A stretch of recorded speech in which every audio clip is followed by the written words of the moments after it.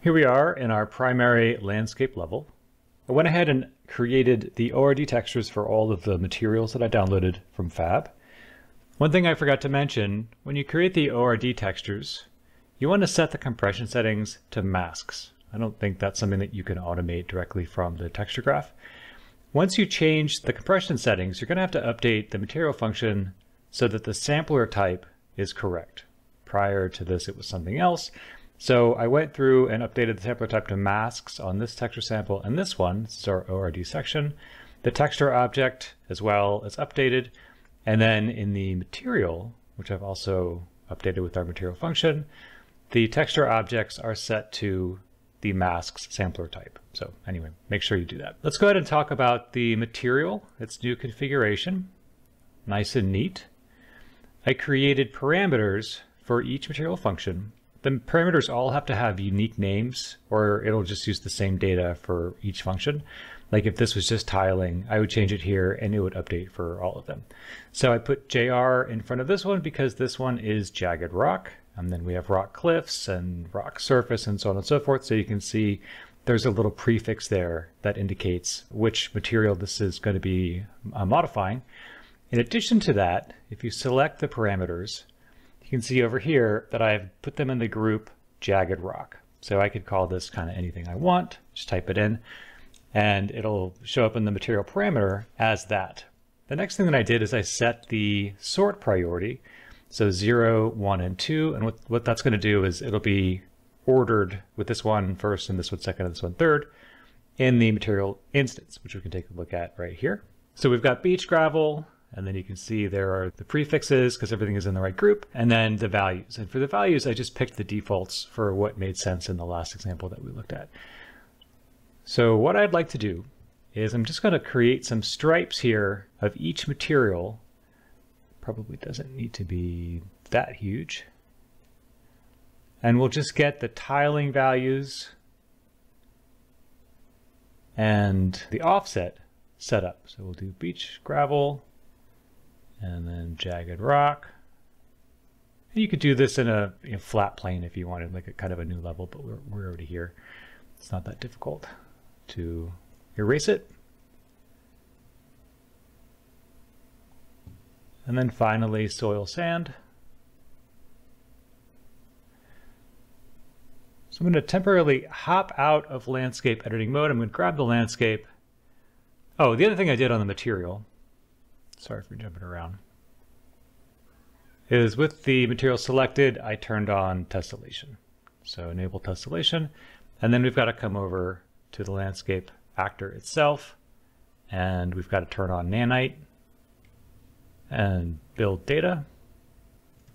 Okay, and we're just going to drop our character down.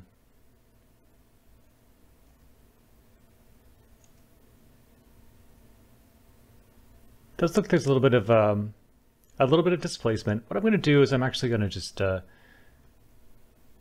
hit, let's see, this guy. So this will basically put us into camera mode. I'm going to set the directional light to have a little bit more of an angle on it so we can get a better sense of the displacement and the shadows. Okay, and I want to actually go back over to landscape so I can be reminded if it'll let me. So the first one over here, our first stripe, is beach gravel.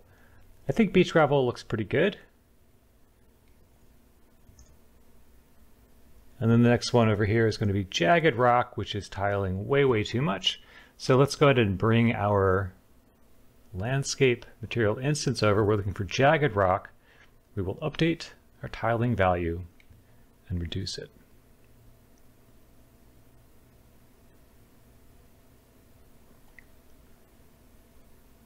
That feels reasonable.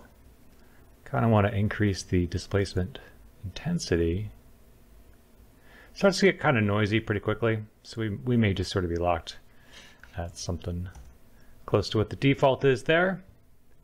But you can see there's a big difference in the tiling value. Our next one is going to be rock cliffs. Go ahead and hop out of that. So here's our rock cliffs. We'll enable that.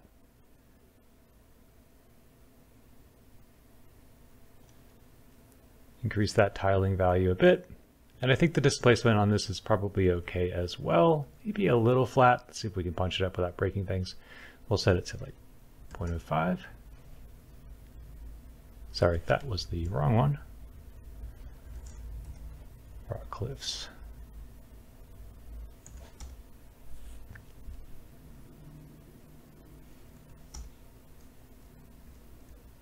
That looks pretty good. I would say for something that's a little bit chunkier like this, you can push it.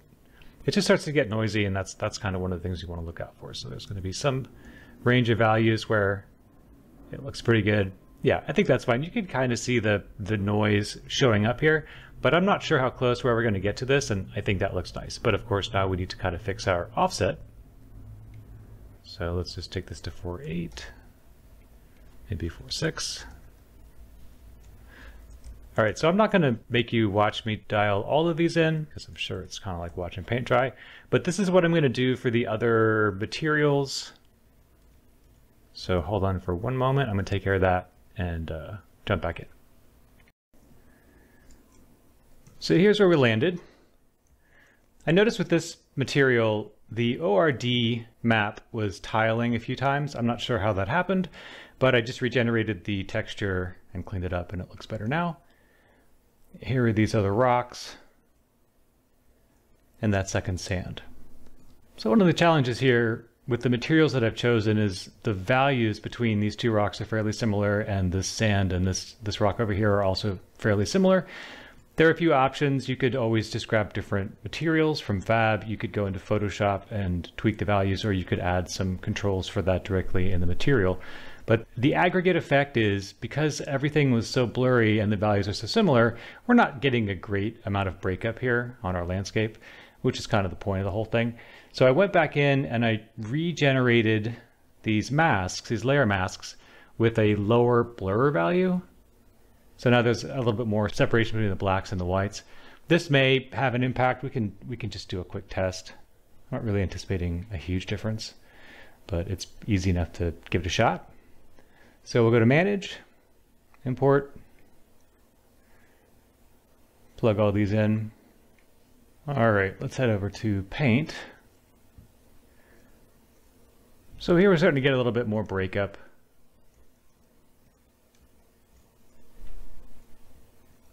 Let's fix the directional light here.